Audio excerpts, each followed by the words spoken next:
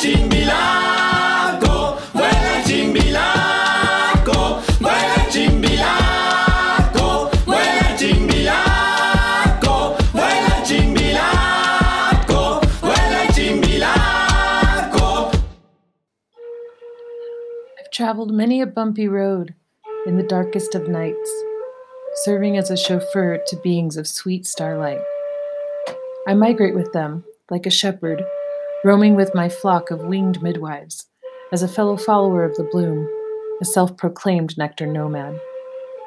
I was introduced to this artistic science of beekeeping 2 decades ago, as a U.S. Peace Corps volunteer collaborating with peasant farmers in South America.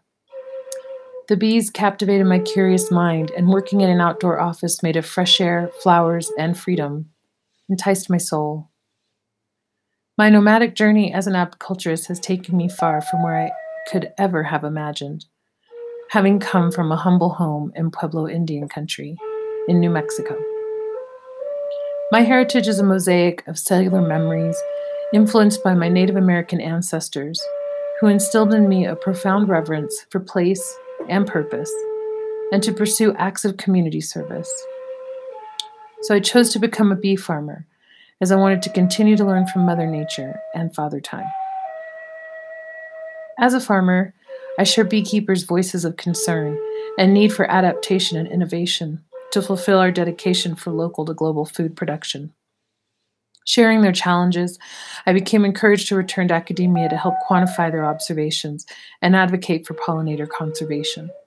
Now, as a researcher, my quest to better understand the relationship between cultures, food systems, and stewardship is at the forefront of my thoughts.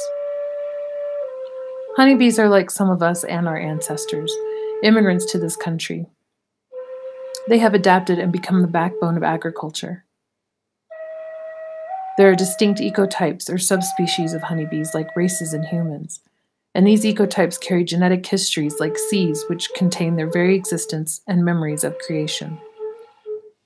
For within each one, they have the power to nurture and adapt, and the magnificence to create life, food, and medicine for the world. One of the things I most enjoy about beekeeping is that it bridges cultures and goes beyond borders.